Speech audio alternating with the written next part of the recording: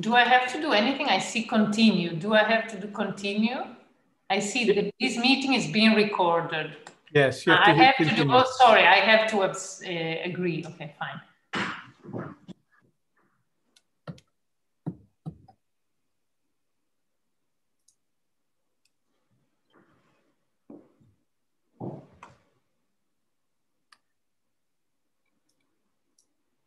So we're live. You're on mute, Monica. Thank you. Okay, so again, good afternoon, everyone. Welcome to the Geneva Trade and Development Workshop, jointly organized by the CEPR, the Geneva School of Economics and Management, the Graduate Institute Geneva, UNCTAD, and the WTO. For today's seminar, I'm delighted to introduce Paola Conconi from the Université Libre de Bruxelles, who will present trade protection along supply chains. Just a quick reminder of the seminar format. So the presentation will last 1 hour and will be followed by a 15 minutes session of Q&A. During the presentation, please feel free to ask clarifying questions in the Q&A window. With the help of my co-hosting colleagues, I will try to relay them to Paola. Today, we are also very lucky to have Aksel Erbahar, who is a co-author on the paper, to join us. And so he will be able to help us answering your questions. So without further ado, Paola, the floor is yours. You have 1 hour. Thanks a lot. Let me share my screen. So tell me if you see, one second, view, full screen, wait, view, full screen mode, so should work. Do you see the slide changing? Yeah? Yes. Okay, cool. So thanks a lot for the invitation. And indeed, this is joint work with Aksel, who is following the seminar, and he can, already answer some of the clarifying questions along the way. So feel free to ask, and also with Chad Bown and Lorenzi Trimarchi. And it's a paper about trade policy and supply chains. And in the broad motivation for our project is the rise of China as a world trading power. In the last few decades, China has gone from being a very small player, it was accounting for less than 2% of world exports in 1990, to being now the top exporter since several years.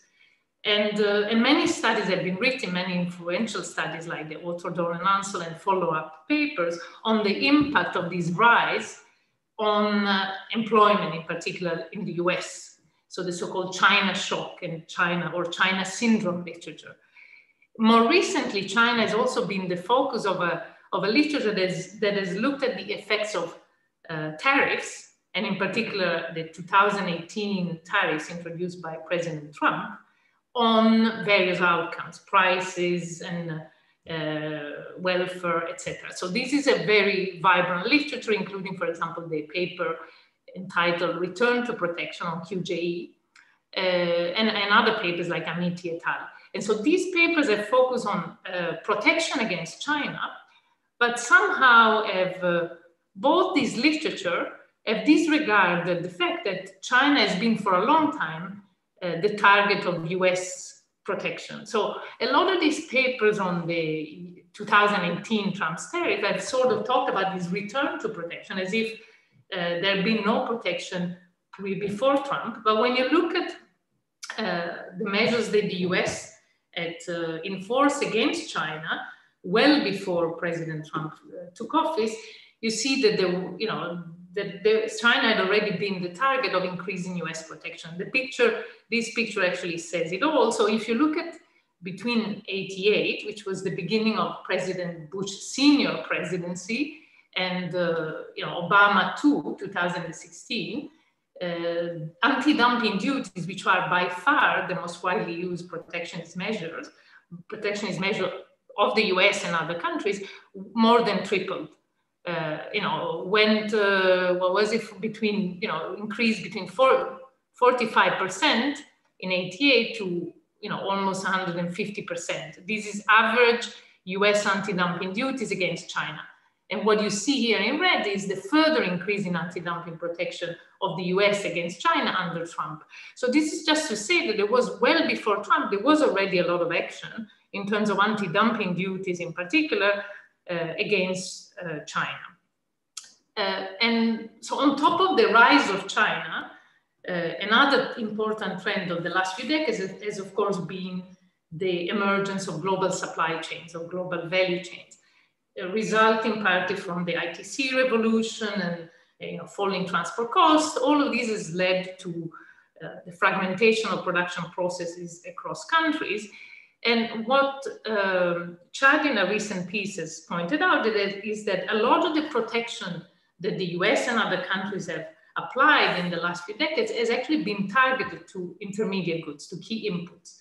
So then the question that we want to address in this paper is what are the effects of protection on, if you put protection like anti-dumping duties on key intermediate inputs, how are the effects going to propagate along supply chains? There's a lot of, so you can find a lot of media, quotes in the media about the negative effects of protection along supply chain. This is a quote from an article on The Economist in which the CEO of the US the Bicycle Corporation of America complains about tariffs on key inputs, bike components, steel and aluminum, and say, due to these tariffs on key inputs, this is costing American jobs because we are putting plans to expand on hold.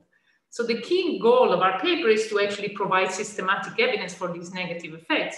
So what we want to do is exploit, what we do is collect very detailed information on all protectionist measures applied by the US since the 1980s, and in particular with a focus on China, but not only, and combine this information on protectionist measures with detailed input-output tables to study the effect of protection along supply chains. When looking at the effects of tariffs on any outcome, of course, the key challenge is to deal, that we have to deal with is the endogeneity of tariffs or any trade policy.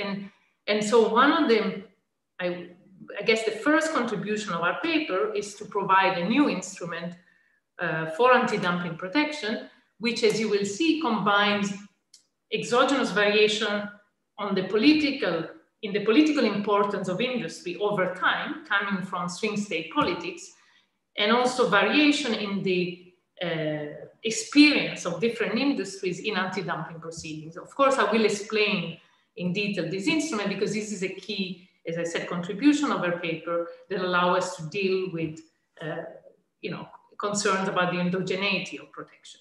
Once I will hopefully have convinced you of this instrument, the second part of the paper uses this instrument to study the effects of protection along supply chains. And what I'll show you is that we find significant and sizable negative effects of protection for downstream industries, both in terms of employment, but also wages, sales, investment, various outcomes. So producers in downstream industries like the bicycle industry that I was mentioning before suffer along many dimensions. You have the growth rate of employment is hindered, but also the growth rate of wages, sales, and investment. And I'll also show you that, so what we also explore is the mechanism for these negative effects, and I'll show you that, as you would expect, protection, so import tariffs, reduce imports and raise production costs. And this is the mechanism through which they hurt downstream producers. And what I'll show you is that the overall losses of these protection, even when you take into account the effects on the protected industries, you get a very sizable overall loss in terms of employment growth due to input protection. Okay, so let me very, very briefly mention the various streams of literature that we are related to. So these are the first, these are the literature related to China. So the China shock literature and the literature on the US-China trade war that I was mentioning in the first slide. So what I want to point out is that the China shock literature has really ignored protection. So Otherdorn-Nansa, but also Pierce and Schott, all these studies have sort of assumed away the use of trade policy while as I showed you, and as you'll see in the paper, there's been a lot of action in terms of US trade policy vis-a-vis China, and that's what we are, so we are going to show you that, so their focus is on the employment effects of trade with China. I'm gonna, in our paper, the main focus is on the employment effect of protection applied to trade with China. Here is, the literature on trade policy and vertical linkages to which also some of you have contributed. And also here is the Grossman and Hellman paper, which I think was presented in the last seminar, Geneva workshop last month. So there are a lot of studies that have looked at the effects of trade policy along supply chains, including some of my previous work. This is the first paper to study the effects of anti-dumping protection, which, as I said, is by far the most widely used protectionist measure on supply chains, and to provide an instrument for anti-dumping protection. And this is, a series of papers, and again, it's by no means, there's more than these. These are only examples of some of the papers that have looked at anti-dumping protection causes and consequences, and our instrument builds, as I'll explain, on some of these papers. Okay, so let me, if there are no questions, feel free, as I told the organizers, I'm also happy to take questions along the way, not only at the end. So feel free, if you can, to interrupt. Maybe not everyone can, but feel free to interrupt if you can, or to ask questions in the chat. So there is one question from Marcelo, actually, Paola. So he's asking whether the increase in protection couldn't be actually welfare increasing, given the tariff escalation on given the high tariffs on final goods, so via a general equilibrium effect. Sorry, given the tariff? Given that there are high tariffs on final goods, the increase in tariffs on intermediate inputs, whether it couldn't be welfare improving. So I'll have to think about it. Maybe this is a question we can discuss at the end. I think actually tariffs, so what you have is that most of the protection, at least in terms of anti-dumping, is actually not on final goods. It's actually on intermediate, like steel, chemicals, and other products. So the argument that you have already high protection on final good. So at least when you look at temporary trade barriers or anti-dumping, countervailing duty, safeguards, you don't see this pattern of final goods being more protected. You actually see that it's key intermediate inputs that are the target. But maybe we can postpone these for a debate at the end. We are not looking at welfare. We are mostly looking at employment in line with the China syndrome literature. And I'm going to show you that, protection increases prices of targeted products, decreases imports, and reduces employment. There's net negative effects on employment if you put together the protected industries and those that use the protected inputs. But, we are not looking at welfare, and maybe that's, more the focus is already a very thick paper. But in any case, you don't see high protection on final goods, actually, when it comes to anti-dumping, at least. Okay, so unless there is any other question on the introduction, let me tell you about the data we are using. So the main data set when it comes for tariffs and for anti-dumping in particular is the temporary trade barrier database that Chad put together when he was at the World Bank, actually together with Aksel. So this is a database that was then discontinued by the bank in 2014 when Chad left, but we have basically updated it. So we have information on US anti-dumping duties as well as countervailing duties and safeguards, but also for, I think it's not just the US, but it's the most important countries, I think it's 30 countries from the 1980s till today. So it's up to today. The main focus of the paper is on anti-dumping duties because these are, as I said, the most widely used protectionist measures. And in robustness check, we also take into account other protectionist measures such as countervailing duties or safeguards or MFN, although they don't change much over our sample period. But the main focus is on the anti-dumping protection, and the main focus is also on China as the target country. And in robustness check, I'll show you results where we look at all target countries. But most of the action in this period has been anti-dumping protection against China. China has been, I think, I forgot now exactly, but I think it accounts for 70%, if not more, of cases. Since China at least joined the WTO, it is by far the biggest target of US protection. So what we have to do, of course, is, this data is very detailed and it's at the HS10 level. So you go, it's really at the product level.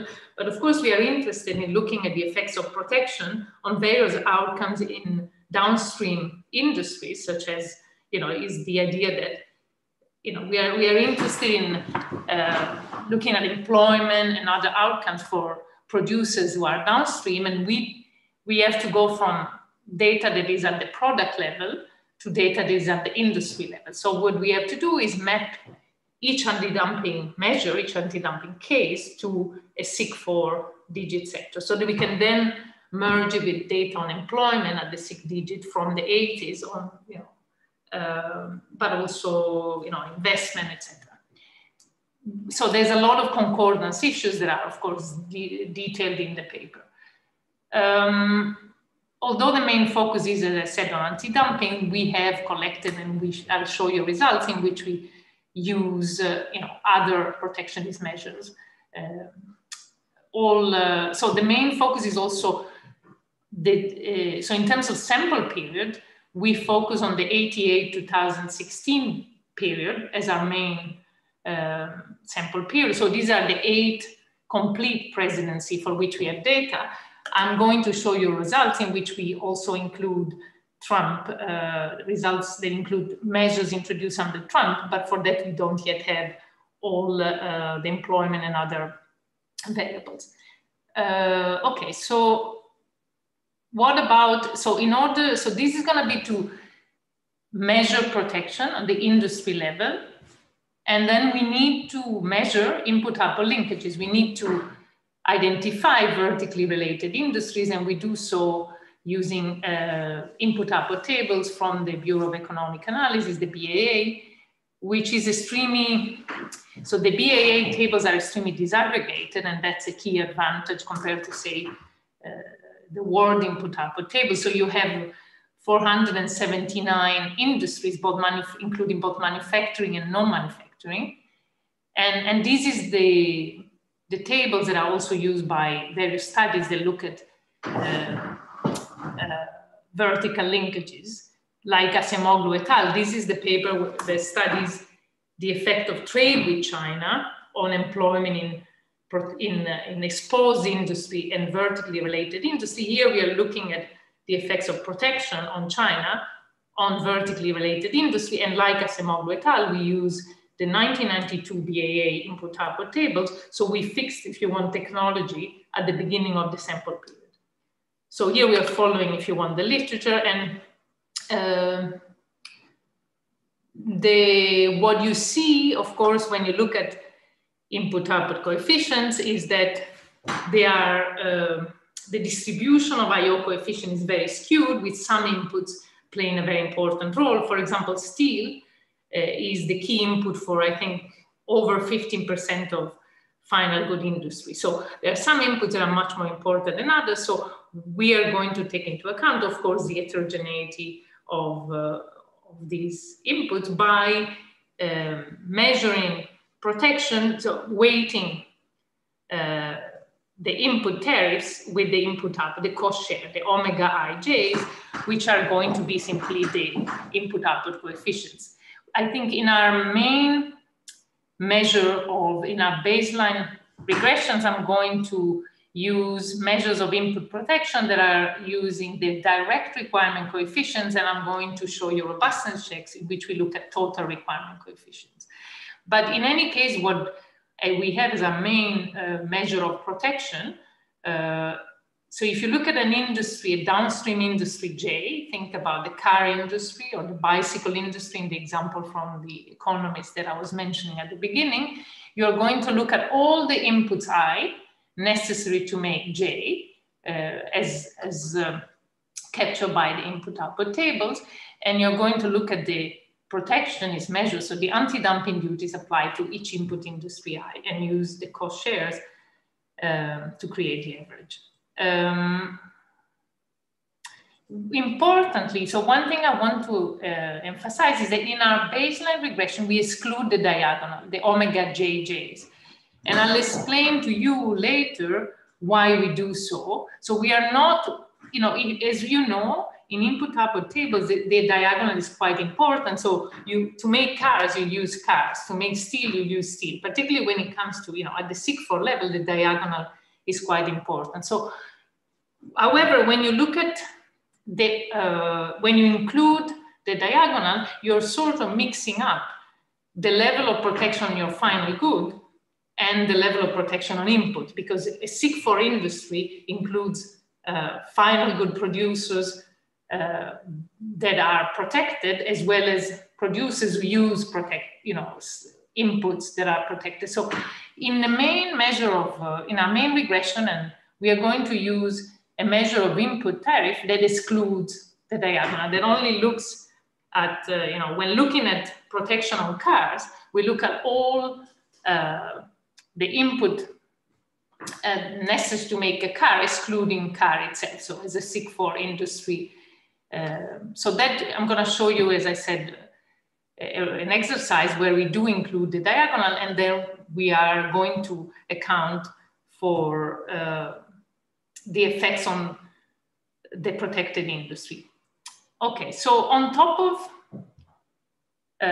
data on tariffs and data on input-output coefficients to identify vertically related industries and measure input protection, we need various data sets. We use various data sets to look at the outcome of interest. So when it comes Paola, sorry for interrupting. Just before you move to the other data sources, yes, I have a question from Fariha Kamal, and then Marcelo also added to that question, whether you could clarify how foreign firm-specific versus sector-specific anti-dumping tariffs are handled in the data. And Marcelo is asking particularly about the bilateral dimension. So the anti-dumping is on some firms in some countries, whereas employment wages is not bilateral.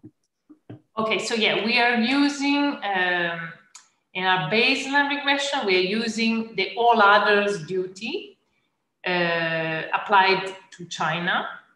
You can use, and you get the same results, the average duty applied to Chinese producers. The two are highly correlated. I think the correlated is 0.85. This is for Kamanas. When it comes to bilateral, of course, employment is not bilateral. So what I'm going to show you is that, Marcelo, is that, so first of all, we are playing now one of the many things, and I should have said that from the beginning, this is very much an ongoing project. We are now incorporating several interesting comments we received at LSE and in other recent presentations, like at the ITC.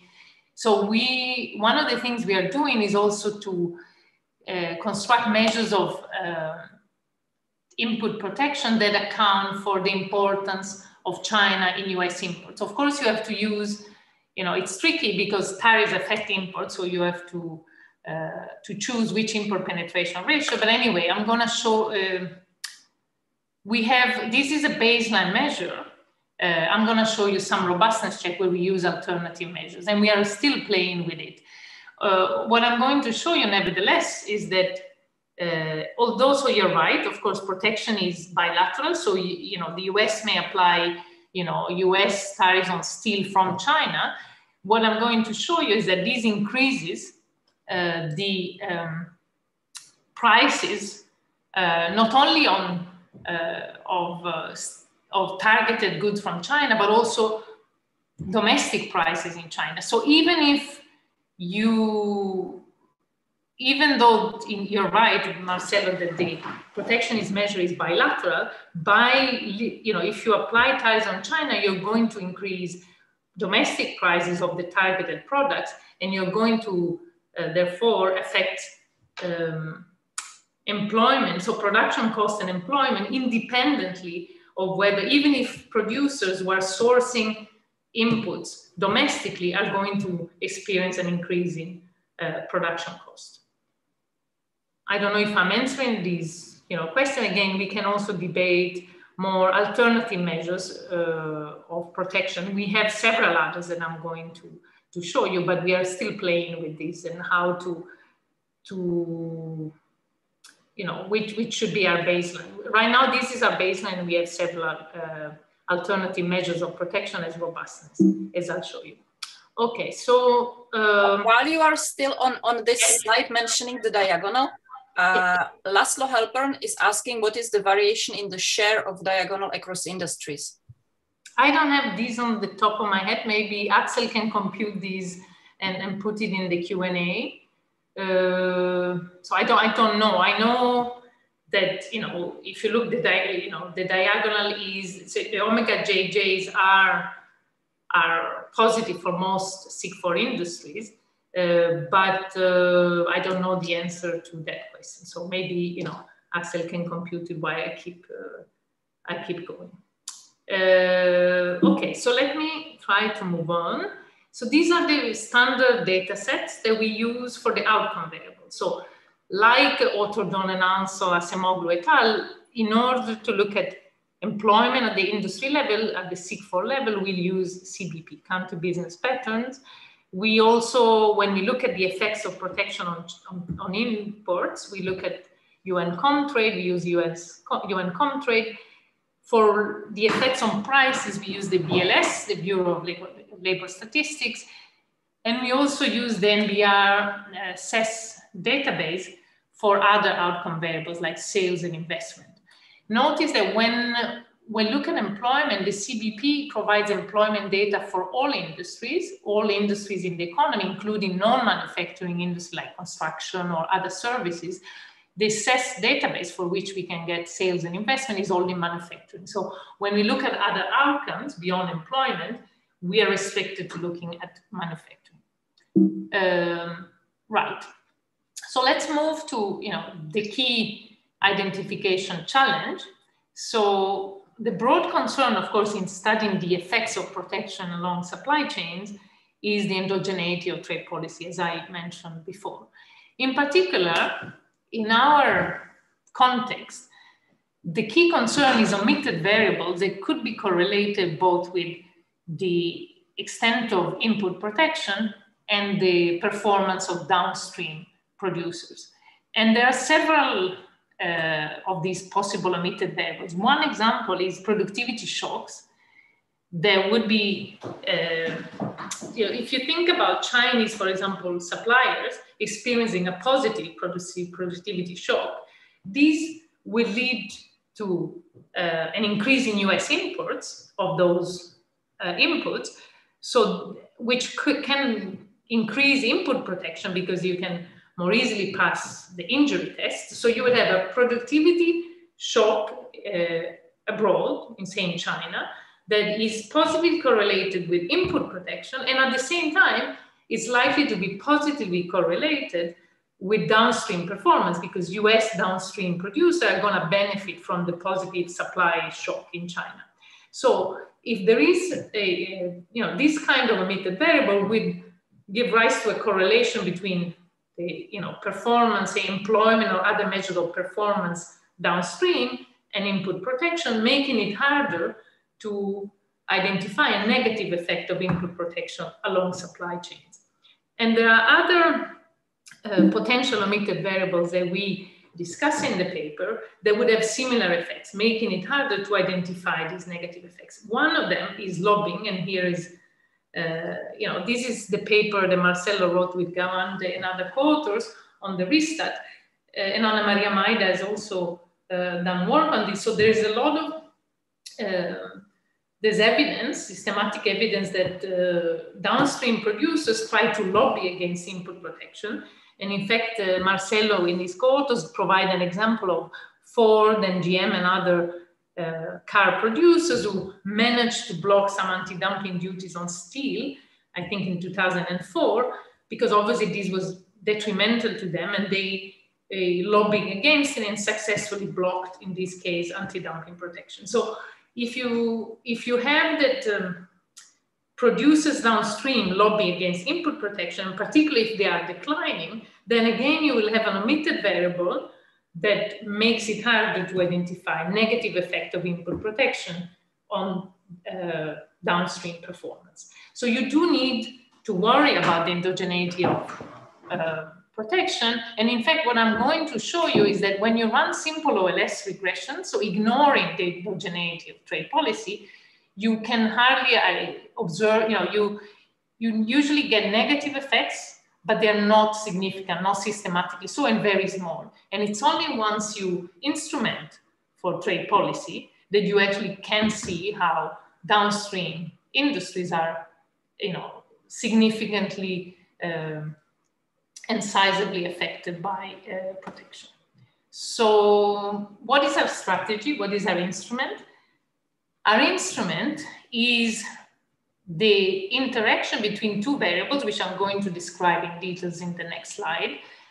It's basically, it's the interaction between, let me put the whole slide, between this variable swing IT, which is varying at the industry term level. So this is a presidential term, and this variable anti-dumping experience, which is instead varying at the industry level. So what is the logic of our instrument is that anti-dumping protection should be skewed in favor of industries that are important in states that are classified as swing during a presidential term, as captured by this variable swing, but only if these industries are, if you want, able to exploit this political advantage because they have knowledge of the complex anti-dumping proceedings.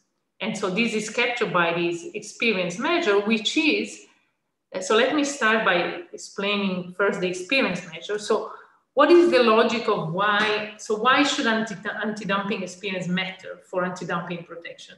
So here we build on several papers by Bruce Bloningen, including his AER in 2004 with Park, in which he points out that experience matters for anti-dumping because the proceedings to, in order to get protection, an industry has to petition, and petitioning involves, providing a lot of information about the case, legal analysis. It's extremely complex. I mean, we have a long footnote in the paper that provides, that gives you an idea of the extent to which, the amount of information that a petitioning party needs to provide, and not only the information, but the legal analysis.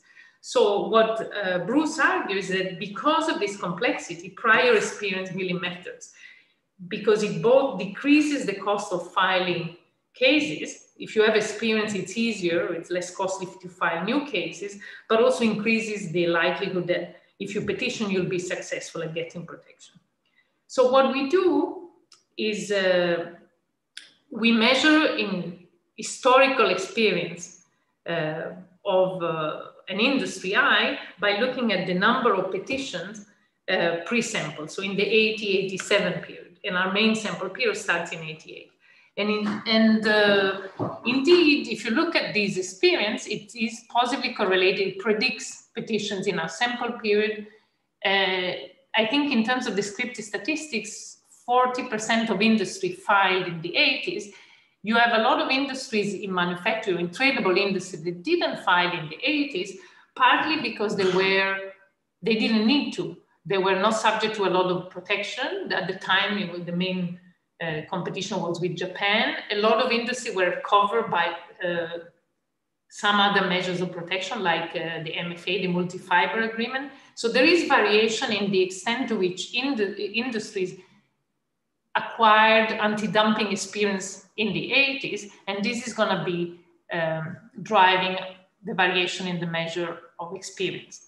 The second part of our instrument is instead capturing its time varying, is this variable swing IT, And it's basically the motivation or the key idea is that in the US, industries that are important in swing states should get, so politicians should have stronger incentives to protect industries that are important in swing states. So there is already a series of papers, and I've written a paper myself with Lorenzo and others, showing that various type of US trade policies, like this paper by Mirabel. So this is a Canadian journal paper that shows, I think, uses US coverage duration in the 80s and points out the swing state policy explains that. Even the paper by Fabelgam and co-authors, the recent QJE, shows that Trump's tariffs in 2018 were actually skewed in favor of counties that were in swing states, swing counties.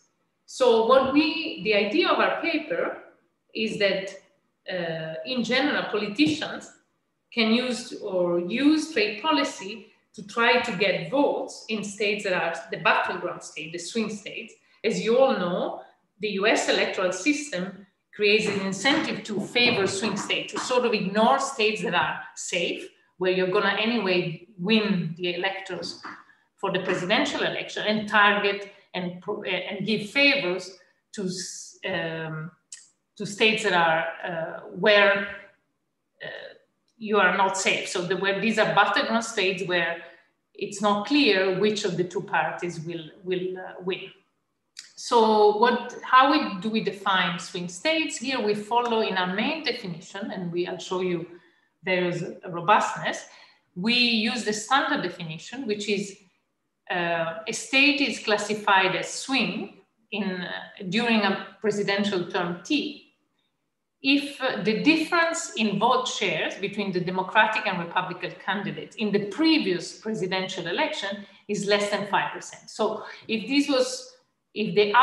based on the outcome of the previous presidential election, and if the threshold used is 5%. And I'm going to show you robustness, as I said, in which we change the threshold, or we look at not at a retrospective definition, but a forward-looking definition. But here, this is the standard definition that, for example, McLaren and others have used, also the QJE paper I was mentioning.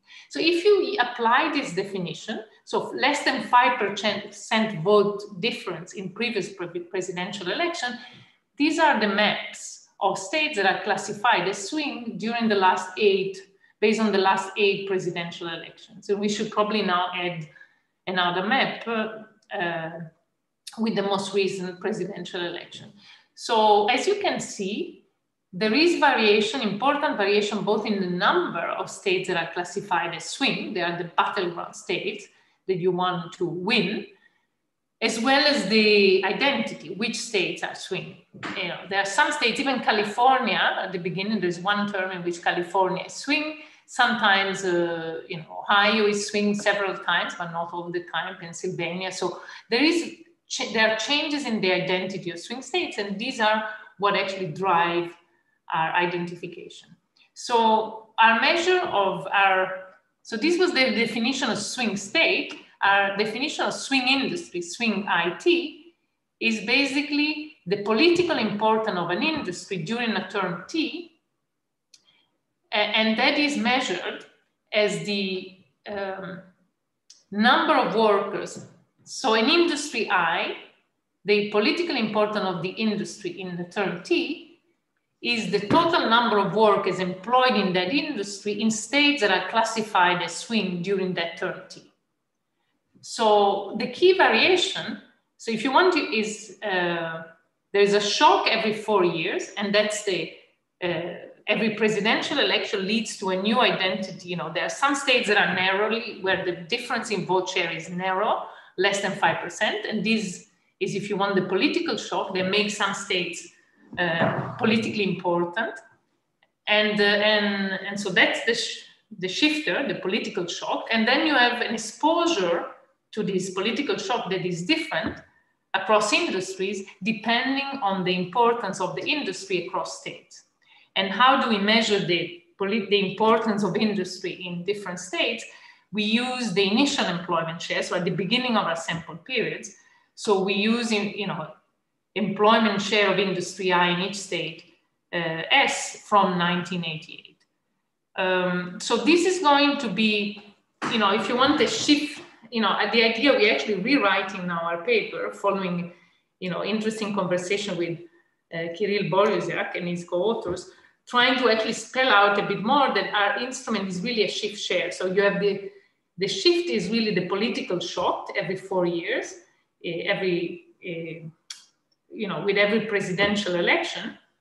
And then the shares are basically coming from the variation in employment shares across states, as well as the experience of different industry in anti-dumping proceedings. Okay, so why should Paola, sorry for interrupting. Yeah. Just before you move on, I have a few questions on your instrument or variable. Yeah. So first, my question, clarifying question that I have is on the swing states. So you said you define them as those that were swing in the previous election. Yeah. So the idea is that the candidates make some promises, and then the protection is a reward to how the states were, how the voting went in the swing state after the election. The idea is that politicians are retrospective and they look at so based on the previous elections, they think that they identify the states that are close, and they then put pressure. Here is actually related to the slide I'm going to present next. They somehow put pressure on the key institution that decide on anti-dumping, and during the terms of following the election, use anti-dumping to try to favor key industry in those states that are swing. So it's as if politicians are somehow retrospective. They look back at this. So if you're looking today, you would look at the 2020, November 2020 election, look at those states that were swing, and there were many in the last presidential election, including states that have not been swing in recent years, and you try to, and these are the states you want to favor. So of course, this is somewhat, it's myopic. It's actually quite conservative because it doesn't allow politicians to get new information. But we use this standard definition because it's basically extremely unlikely. It's impossible to, hard to believe that the previous election so that anti-dumping during the term affects previous electoral outcomes. So the main reason why we use the retrospective definition is to, endogeneity of the political shock. So anti-dumping during this term, Biden term, cannot affect the November 2020 presidential outcomes. In one of the robustness, I'm going to show you that you can think that politicians have more information during their term about which states will be swing in the next election. So we look at the forward definition at the end of the term, and we get actually results, qualitatively similar results. But if you want, our definition is the standard one, our baseline definition, and is also the most conservative.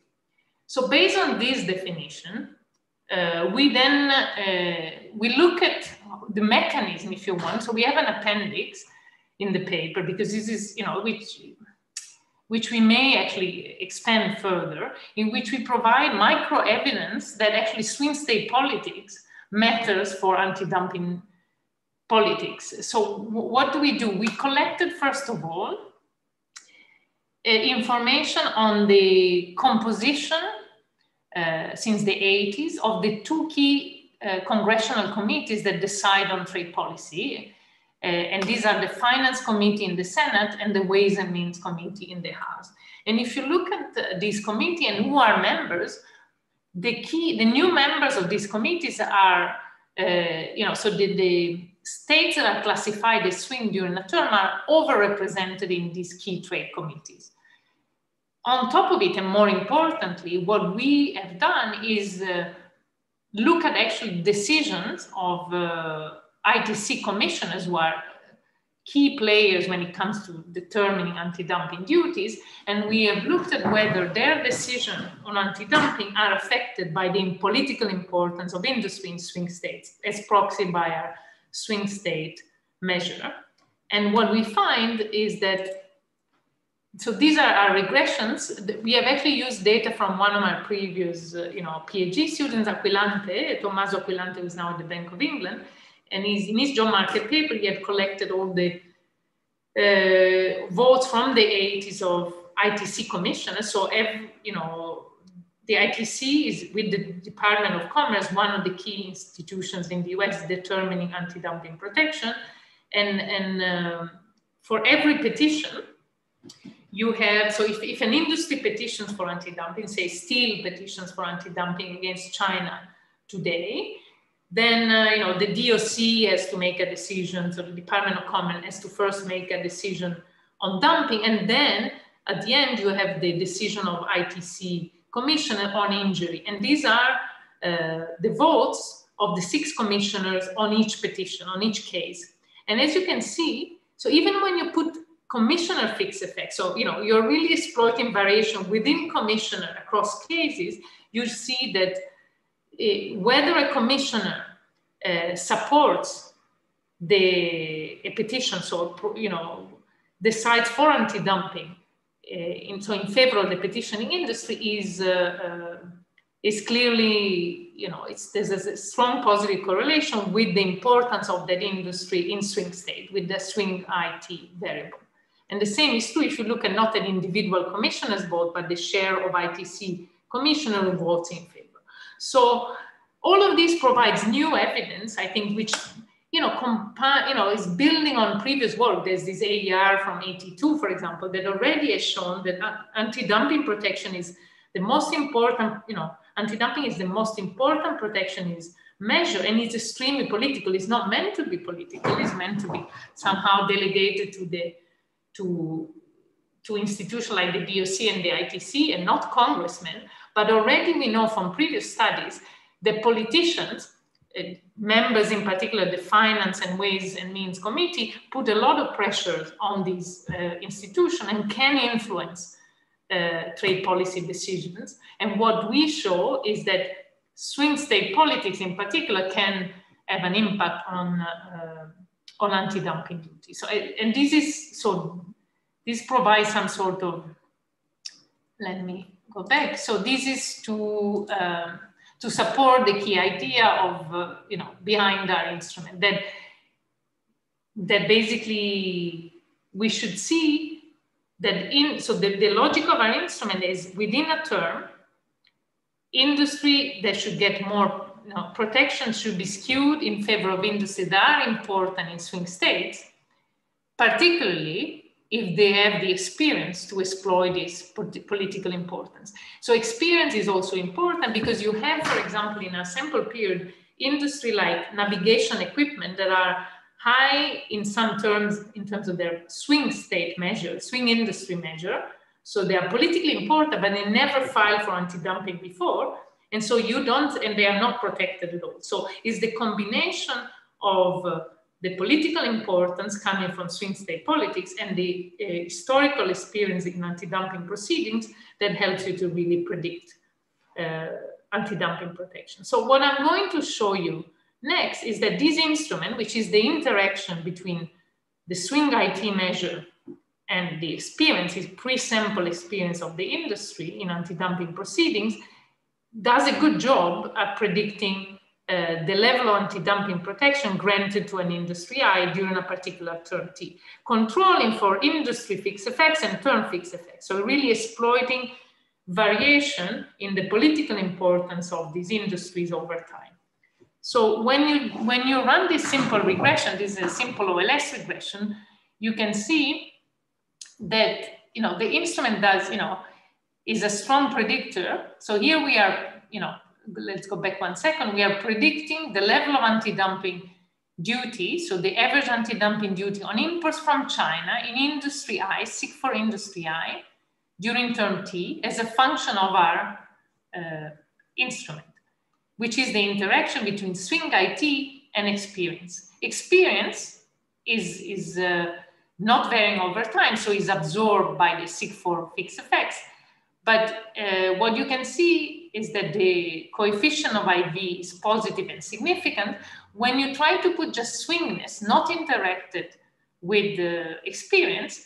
The coefficient is positive but not significant, showing that per se political importance is not enough to get, in order to get protection, you need to have both, to be important in states that are classified as swing during a term, but also to have this experience in anti-dumping proceedings. So what I'm going to show you next is now this, this is, if you want, our baseline measure of anti-dumping protection. You can then play around with alternative measure of anti-dumping, not the average anti-dumping duty applied to an industry I, but you can look at the product coverage, import coverage. You can go beyond anti-dumping and include countervailing duties and safeguards. You can look beyond China and look at all countries.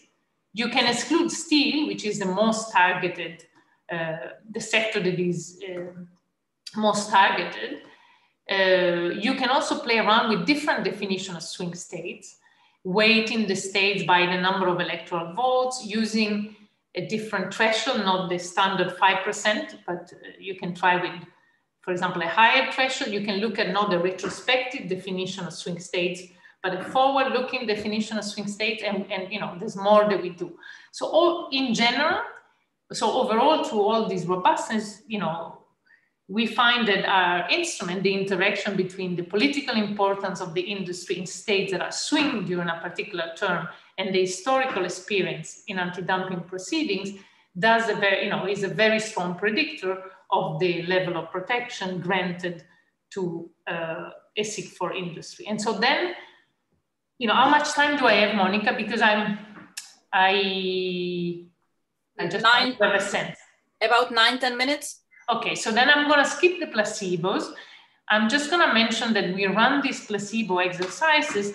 Basically, the logic of these placebo exercises is to say, okay, can we still do a good job of predicting anti-dumping protection if instead of using the actual swing states that are, the identity information on the identity of states that are actually swing in a particular term, we randomize the identity swing state in different ways. And the answer is no, we cannot predict. Basically, this is the coefficient, the positive and significant coefficient in our previous regression. So we do a good job of predicting anti-dumping protection. When we randomize swing states, we don't, the coefficients are all over. So sometimes you would get, you predict negative protection. So what is important to predict anti-dumping protection is really to keep track of the actual of the states that are actually swing in each term.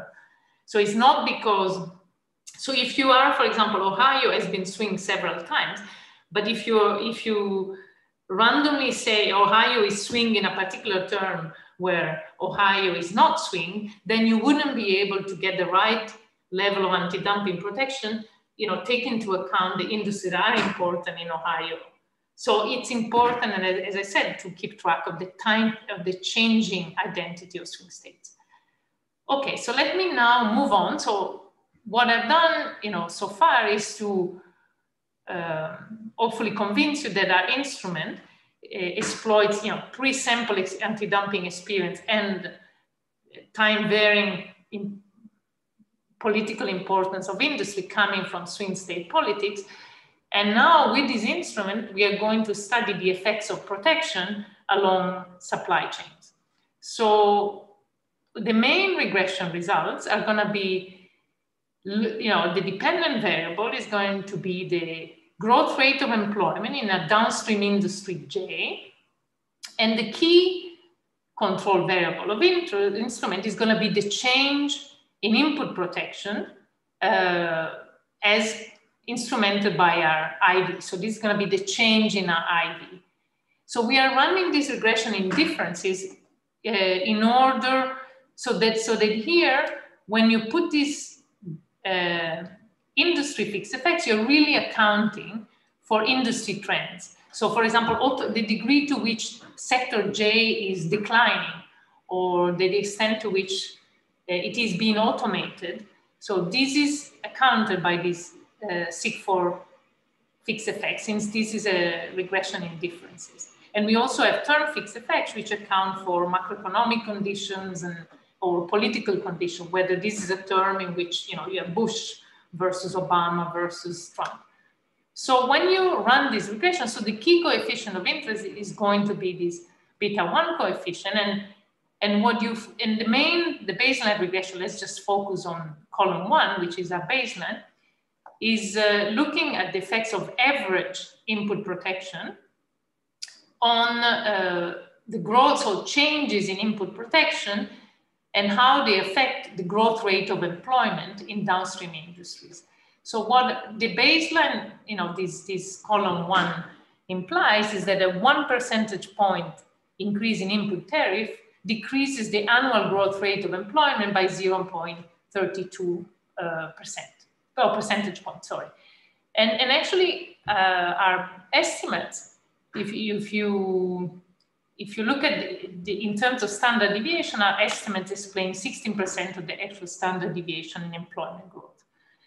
If an interesting thing that I want to show you is not so much the first stage, which is, is very powerful and is no surprise because I showed you we do a very good job at predicting anti-dumping protection. But if you reproduce the same table, but you run OLS rather than two-stage least squares, so you ignore the endogeneity of trade policy, you would conclude that that input protection has hardly any effect on downstream performance. The coefficient is always negative, but only significant in one of the specifications, and the coefficient is also much smaller than in our baseline.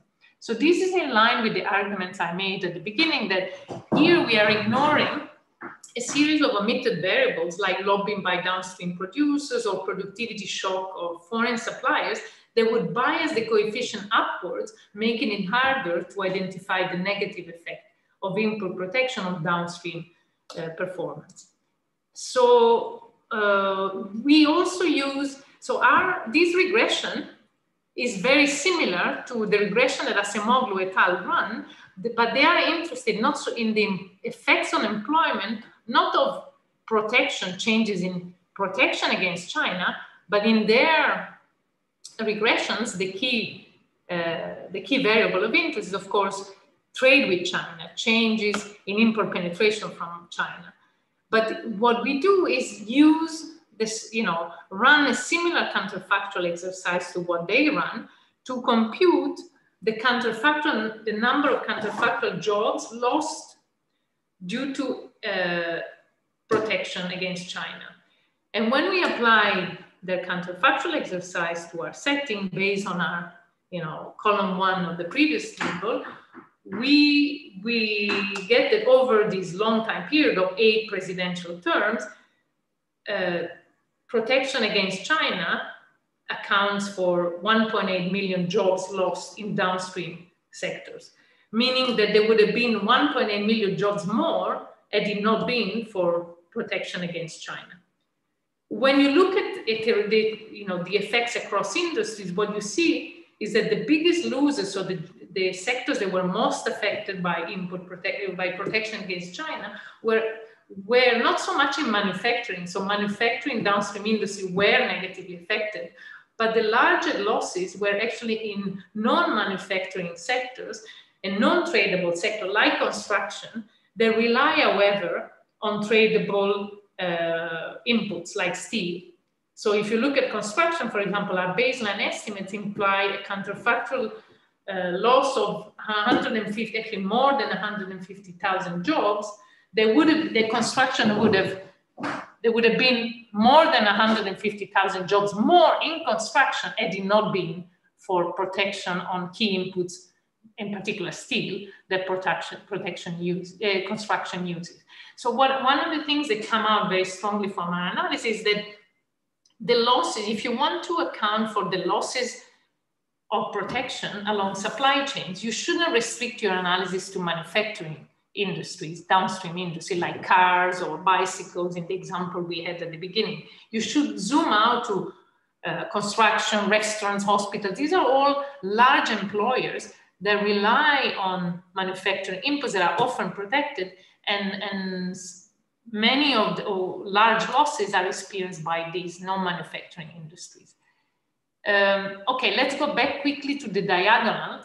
So what I showed you now was, so our baseline results are focused on the effects of protection on downstream industries.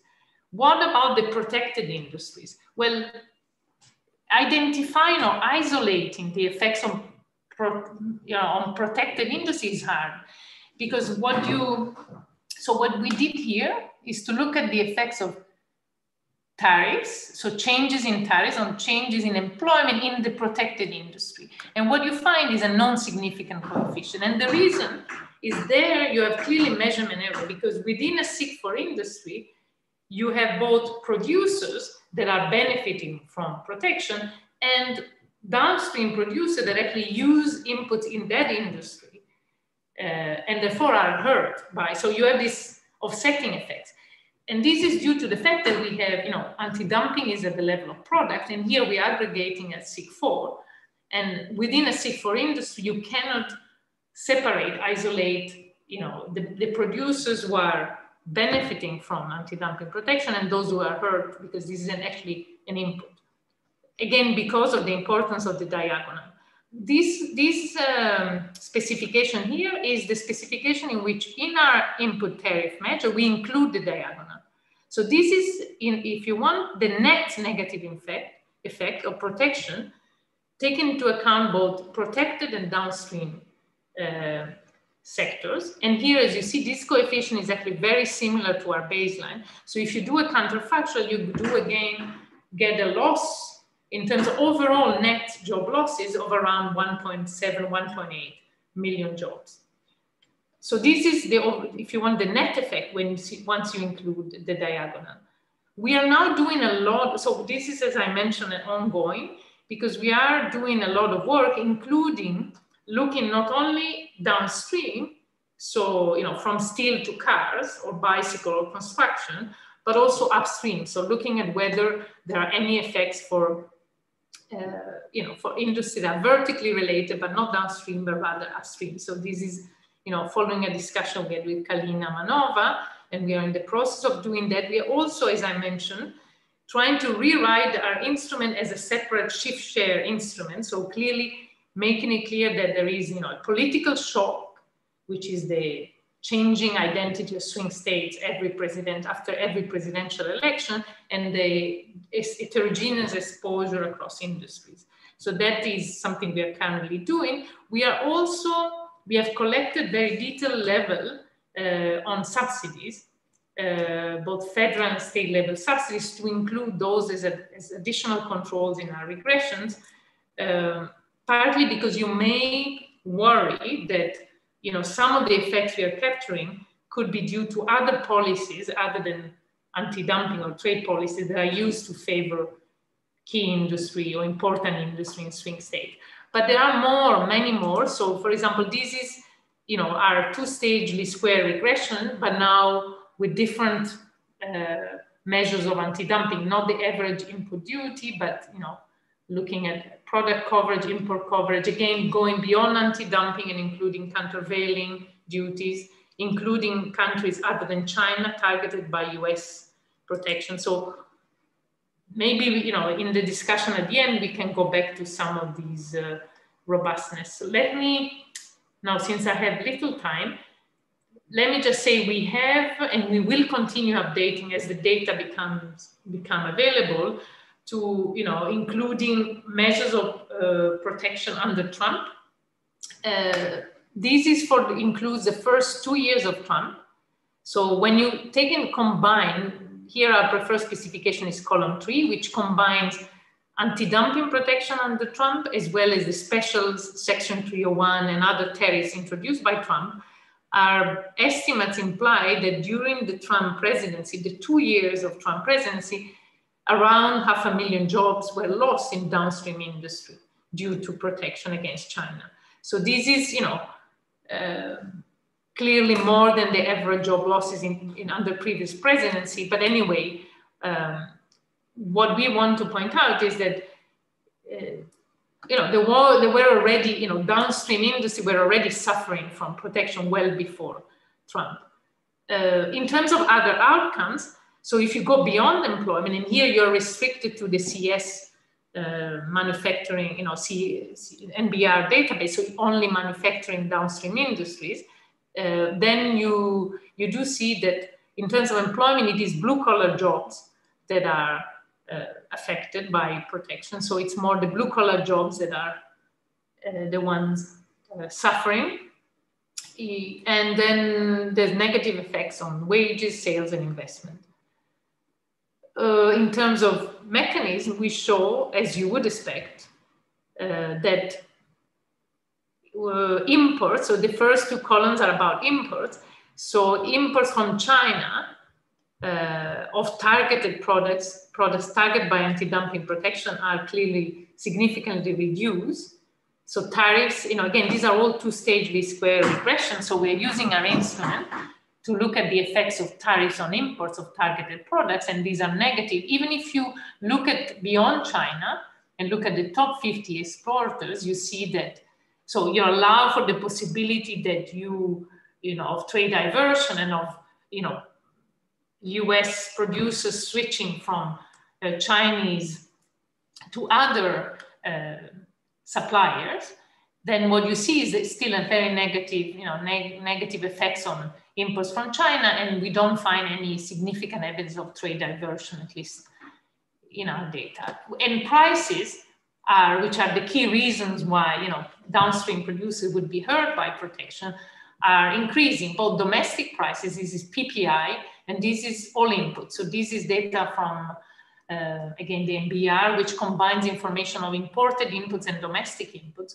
So protection increases the prices of protected inputs. So independently of whether you source from China or from domestic suppliers, the cost of production will, for you as a downstream industry, will increase as a result of protection.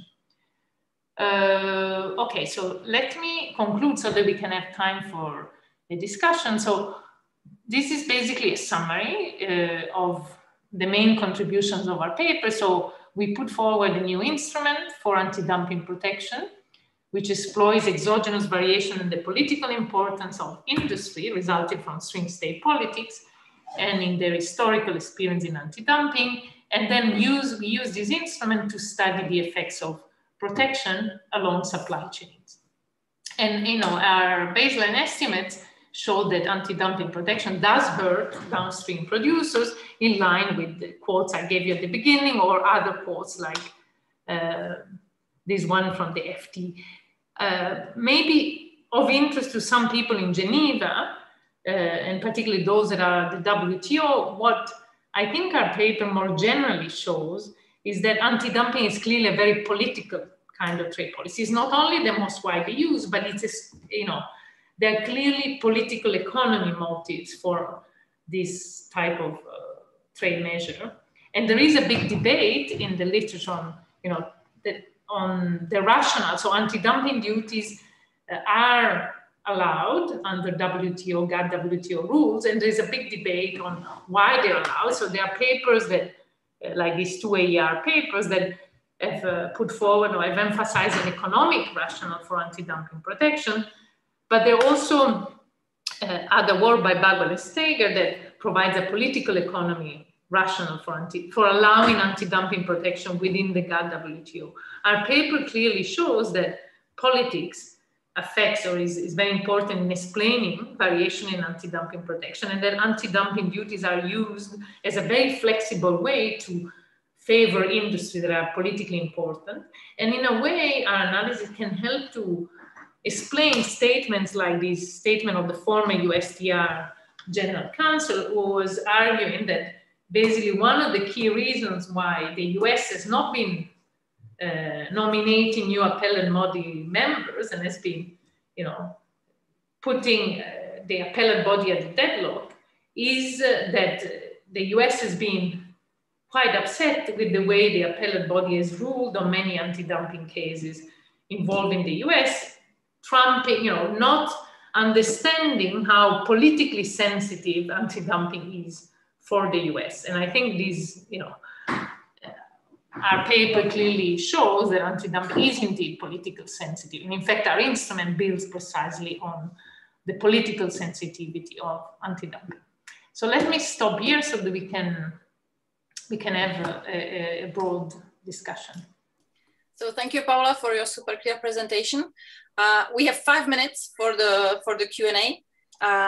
There is a question from Marcelo. So, Marcelo. Hi, Paola. Thank you very much. Thank you very much, Aksel. It was a pleasure to listen to you. So I'm on the 180,000 workers. So 2 points. The first one is on the 180,000 workers.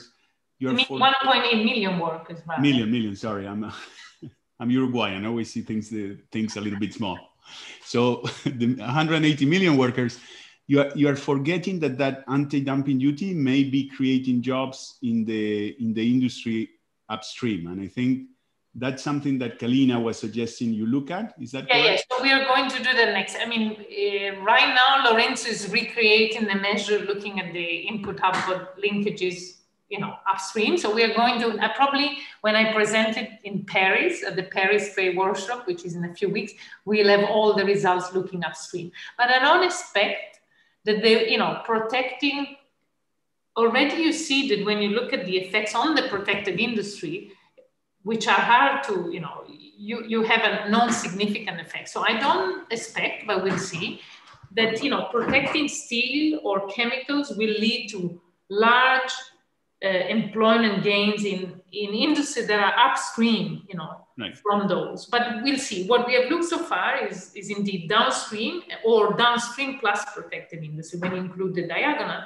and there you get around 1.8 million net job losses. But indeed, there could be some positive effects in terms of growth rate of employment in upstream, and that I'll be able to tell you.